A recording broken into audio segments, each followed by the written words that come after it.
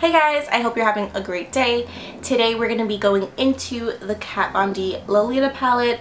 I picked this up recently and I thought it'd be fun to show you guys a look using this palette, so that's what I have on my eyes today. And I'm also going to be testing out the eyeshadows, doing swatches, and letting you guys know my initial thoughts on the product. So if you're interested in learning more about this palette right here, then just keep on watching. And before we get started, make sure that you hit that red subscribe button down below if you love curly hair tutorials or makeup videos like this one, and hit the little bell icon to make sure that you're notified whenever my new videos come out.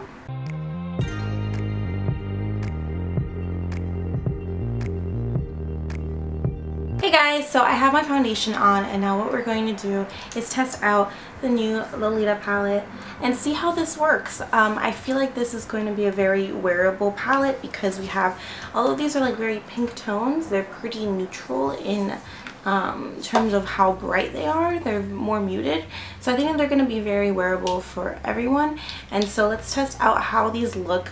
I have a few brushes here for the application. I have a flat brush, a very fluffy eyeshadow blending brush, a more tapered blending brush, and then a pencil brush. So some brushes I think everyone, not everyone has, but a lot of people tend to have when they're first starting off with makeup, so hopefully you guys will be able to follow along with this look. We're going to start off with a light dusting of the lightest color in this palette called Promesa, and we're going to put that right under the eyebrow to just brighten a little bit. So I like to do that first sometimes, just depending on the look, so that we make sure that all of those eyeshadows that are going into the crease are able to fully blend into that color, and there's not all of a sudden at the very last second we're applying that highlight under the brow and there's like a very awkward streak. So just trying to make it look a little bit more diffused and blended. So we're going to go in with that flat brush, tap off the excess, and just very softly highlight under the eyebrow.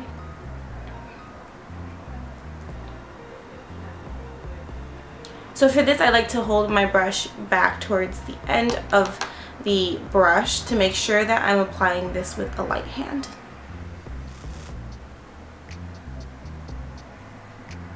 And I'm blending it downward a little bit. Next, we're gonna go pick up our very fluffy blending brush, this dome brush right here, it's huge. And we're gonna pick up the color Hermosa, this one right here. It's like a very light purpley dusty color, and I feel like that's just such a beautiful shade to add in as our transition shade. So just tapping very lightly and then applying with very broad light strokes, again holding my brush back a little bit. And we're going to start in the outer corner and then just blend inward a little bit.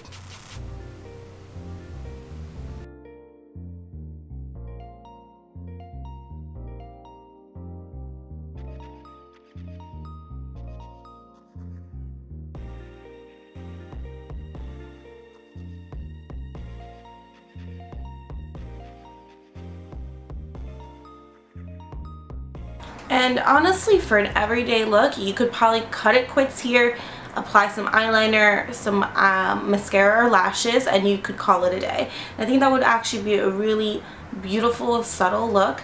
So you can definitely achieve everyday looks with this palette. I think it's very versatile.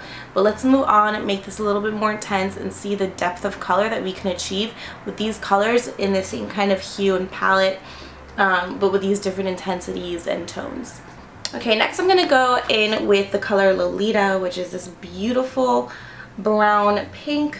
I feel like all of these are brown pink, so I don't know how to describe this differently, but it really is a beautiful color. If you know the lipstick, this is very, very similar. So we're going to pick it up with that more tapered blending brush and focus it on the outer corner, blending into that transition shade that we just laid down. So just tapping a little bit. I will say there is a fair amount of fallout in the pan from these eyeshadows. But so far they're wearing really beautifully and they're not like crumbling apart or anything like that, so nothing to be worried about. So just applying lightly and blending inward. And a little bit upwards into the crease.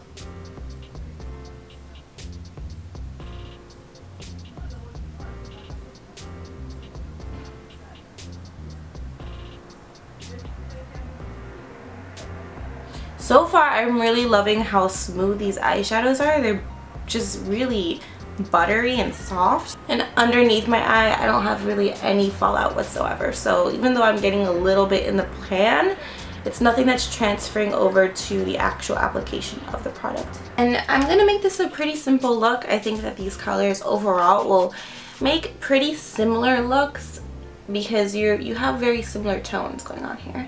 But I do want to add some depth, so I'm going in with Corazon, this beautiful like violet pink color. I just want to add some depth and some definition in the outer corner to complete this whole look. So using my pencil brush, I'm just picking up very little, again just tapping the product on and then tapping the excess off. I think this color is going to be super pigmented. So just right here in the outer corner, I'm going to define that outer V area. I'm going to wiggle that brush back and forth. Again, going very lightly. This is super pigmented, guys. For like a matte eyeshadow, I'm very impressed. It's very buttery and very pigmented. I'm going to go back with that tapered blending brush that we just used, not applying any more product to the brush, and just blending upwards so that definition in the corner can blend a little bit better with the rest of the colors that we've laid out.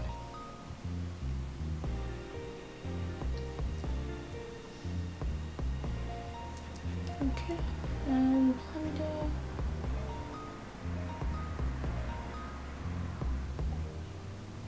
Wide. You can see it's really very pigmented.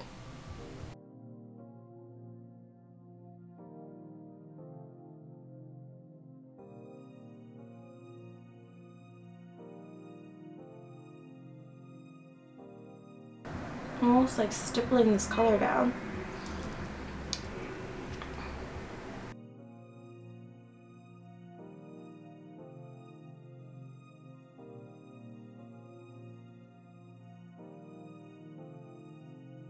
I'm gonna go in with a little bit more of Lolita just to define this crease up here a little bit better. So moving this color upwards a bit.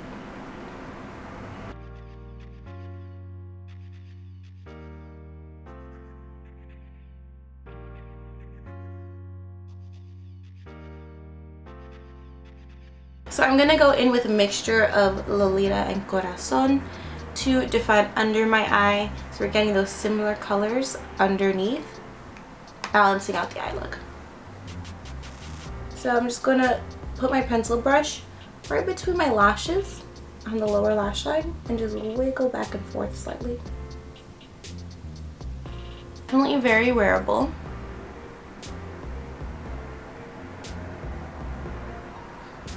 Let's apply a little bit of eyeliner and some mascara and I'll be right back. I'm going to be using this really deep plum color, the darkest color in the palette, called Eterno, this one right here, to define my lash line. So rather than using a traditional eyeliner, I'm going to go in with this slanted eyeliner brush and just apply a few dabs, just focusing right there on the lash line for a little definition.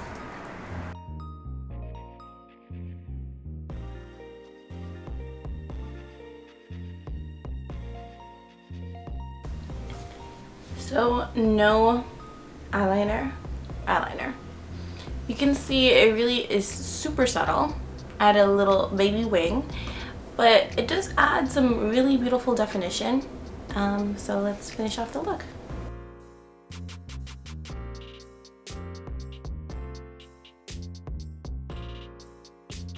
I'm gonna lightly curl my eyelashes and skip falsies this time. I'm just gonna go in with some mascara. Again, I'm keeping this more every day for what people will actually use this palette for if you're going to school or work. And I'm gonna use L'Oreal's Lash Paradise mascara. I love this mascara, guys. It gives such beautiful, voluminous definition. So I really like it. And I have like 0 eyelashes, but they really like hold still. They curl. It's a really great mascara. So if you're looking for a drugstore mascara, L'Oreal Lash Paradise, part of the Voluminous line. It is awesome. I'm really loving this look, and you really could just end it here, but I'm gonna be a little extra. I wanted to find the inner corner a little bit with some shimmer. This is an all matte look right now, but I'm gonna add in just a little champagne tone right in the inner corner.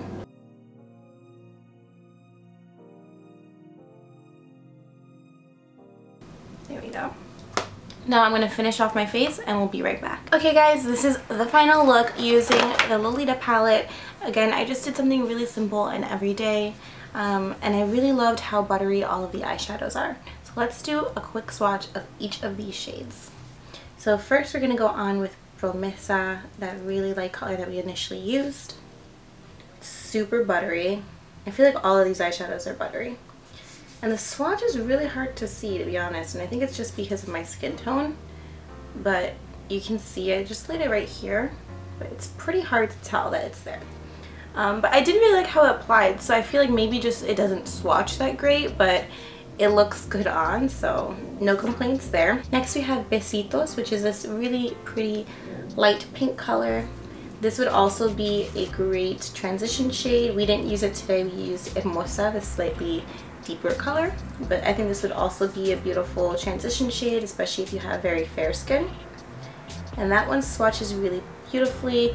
It is a dusty pink color, but very wearable.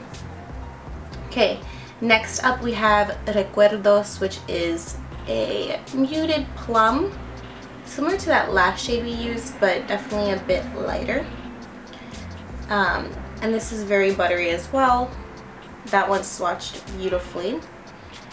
There is a little bit of like fallout here, if you guys can see.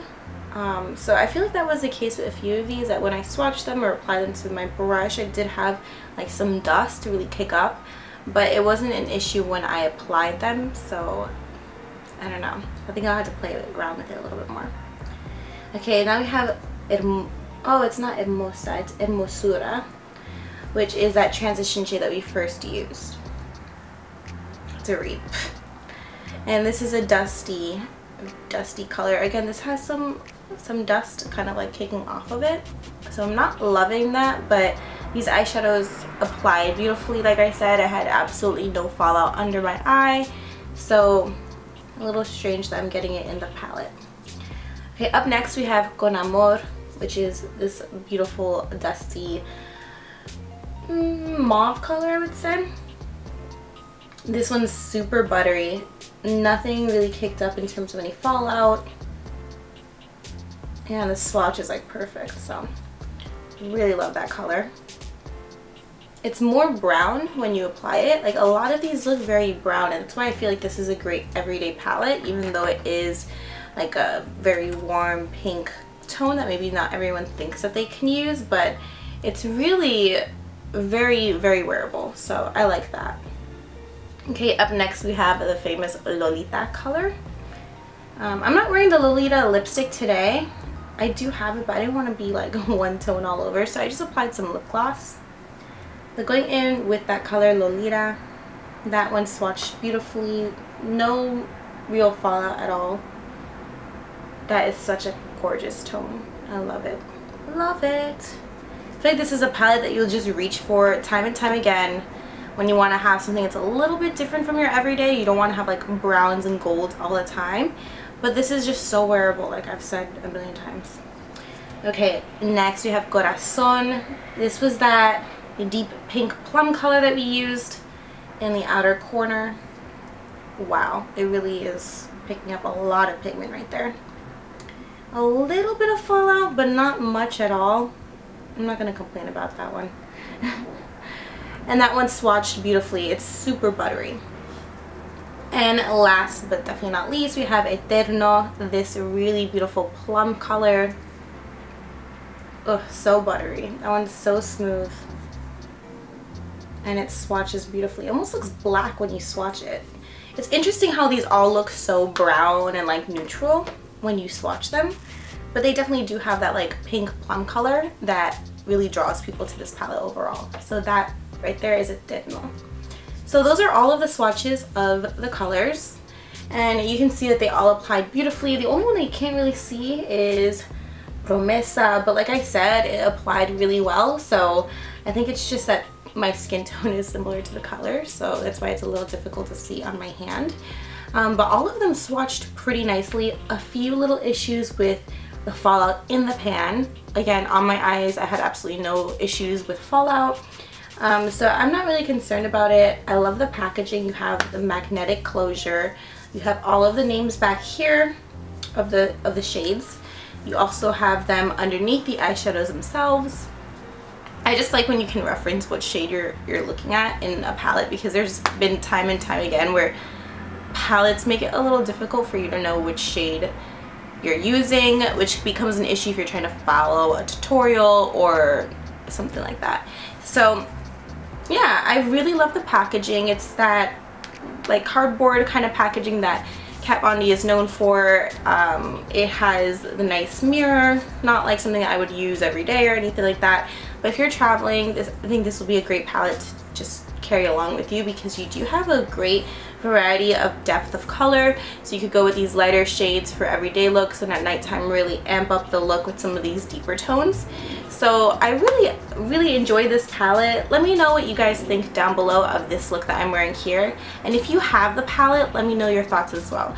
Do you love it? Do you have any issues with fallout? Let me know. And yeah, I think that this was a really fun palette to try out, and I'm glad that Kat Von D is doing more and more releases, because I really do love her line. So I really enjoyed this product, and yeah, I'll be definitely using this for like everyday looks. If you enjoyed this video, make sure to give it a thumbs up, and let me know in the comments down below if there are any other palettes that you'd like me to try. I'd be happy to film a video for you guys. Thank you guys so much for watching, and thank you to all my subscribers. It really means a lot to me that you want to consistently see my content, and I will see you guys in the next video. Bye.